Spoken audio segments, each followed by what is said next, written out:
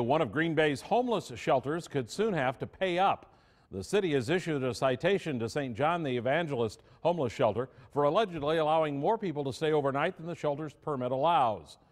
It's a situation that has been brewing for weeks, and now the shelter faces a fine of $500 a day. Fox 11's Eric Peterson's on the story, live in downtown Green Bay this evening. Eric has the latest. Good evening, Tom. On a typical winter's night, 60, 70, maybe even 80 people will head to this shelter looking for a warm place to stay.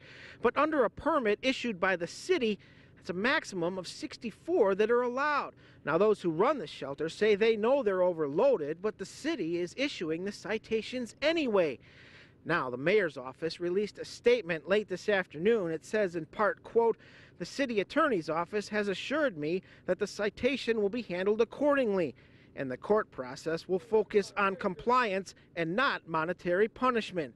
Tonight, we bring you balanced coverage." The assistant city attorney for Green Bay filed the paperwork Thursday. In it, the city claims the shelter has been overbooked starting December 21st and continuously thereafter.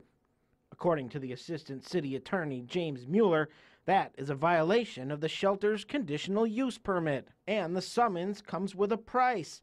The shelter faces fines of up to $500 a day. Court costs would make the daily total a maximum of $681. As of Friday, that adds up to $5,448. The Catholic Diocese of Green Bay oversees the operations at the shelter. Spokesperson Justine Lodel called the situation sensitive and would only issue a statement saying, quote, "St. John the Evangelist Homeless Shelter is working with the city of Green Bay in a good faith effort to address the issue of homelessness." Shelter officials say they're taking steps to reduce overcrowding. The spokesperson did confirm the shelter has a short-term agreement with another shelter in the city to take in about 21 people a night on an emergency basis. Meanwhile, this shelter is still open for business.